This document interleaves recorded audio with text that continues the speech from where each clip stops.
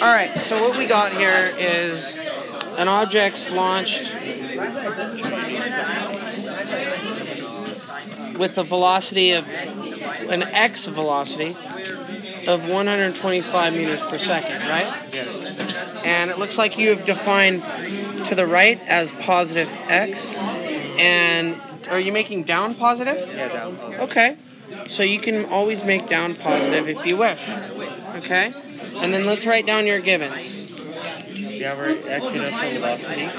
Okay, so v naught x, which is the same as v in the x direction, looks like it's 125 meters a second, right? This is the same because you don't have any opposing force. There's no net force in the horizontal direction, right? This There's a number 6, right? Yeah. On your worksheet. Easy worksheet. It's gonna get worse. So why don't you guys tell me what v naught y is? Don't guess. Mr. J, may I grab a chair from next It's got to be 0. Look, when the ball becomes, yeah, as soon as the ball becomes a projectile, its velocity is going to change in both magnitude and direction, right? And then it's going to hit the ground. But at the instant the ball leaves the table, it's only moving horizontally at that brief instant. And the velocity is immediately going to change from horizontal to downward, and the velocity vector is going to change length and grow. Right? It's still going to be constant. What? But it's still going to be constant. The x velocity only is constant. The y velocity is growing. The velocity as a whole is changing direction, and the velocity as a whole, I mean the x and y velocity, those velocities added together are your velocity. That's changing. Your y velocity is changing, but your x velocity isn't.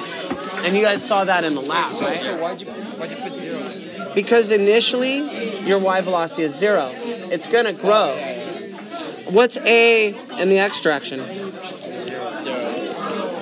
What's a in the y direction? He made down positive. So that's a positive in this case. Mr. J, may I grab a chair from next door? Sure. I don't know. What else do you know? Displacement of y. Okay. So you know how high this thing is? 17.5. Okay. So this is 17.5 meters. This distance. And that means your delta y from beginning to end. I like working with delta y. It's just, for me, it's easier. Is positive 17.5 meters, because again, down is positive. So your final position minus your earlier position, like if we make, no matter where 0 is, your displacement's going to end up being a positive number. Right? Yeah. Okay. So, yeah, this is final minus initial position is our displacement. Okay, so now we're looking at, I could do a lot of things. I could sketch some graphs. That's actually one of my favorites.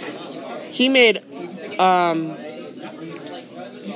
I mean, it's nice to sketch the graphs because the equations all come from graphs. You don't have a lot of time, huh? So I'll do graphs for the y direction real quick. And I wouldn't start with the hardest one. I would start with the easiest one, which is probably acceleration. If down's positive, acceleration's positive, right? Now, if down is positive, your Vy is always positive. It's always moving downward, and it's just speeding up like that.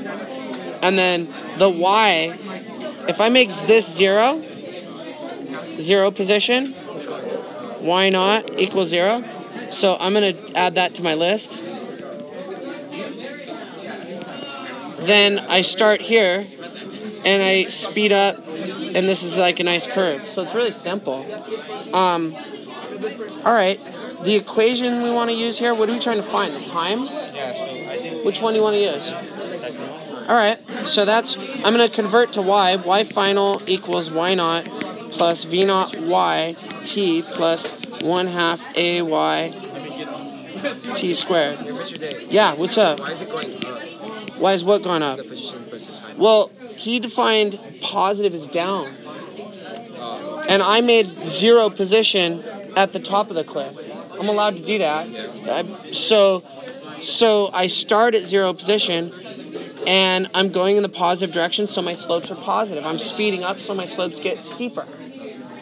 It all depends what direction you define as positive. So it doesn't matter if it goes like that. But you got to be clear on what direction's positive. Every problem. That's why I say to draw a diagram and label your directions clearly, like we do here.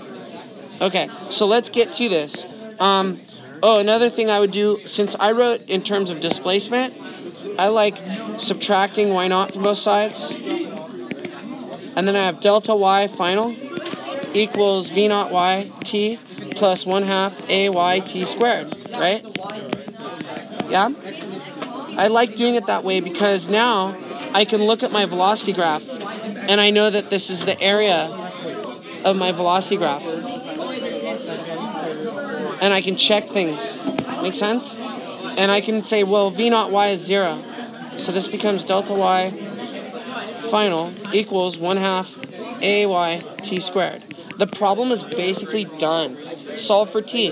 What do you get? Half times 9.8. 2 goes to the other side. 2 delta y final over ay. Square root. Done. You guys good? And then we plug the t in. Okay, so you guys can do that part on your own. What's the next thing we're looking for here? How far from the ship does it land? They're talking horizontally, aren't they? Yes. So this was my vertical direction. Separate that from horizontal. What's the velocity graph going to look like horizontally? Let's just draw one of those. Velocity, So it's like this. And the acceleration graph, this is x direction, not y. What's the acceleration graph look like? flat line. Yeah, this is t. And then the velocity graph looks like this. And you guys could probably tell me what this area represents. It's our displacement, which is vxt. And we probably have t. We probably have vx. We could find our displacement. And they're looking for how far from the ship does it land, so it's perfect. What's vx?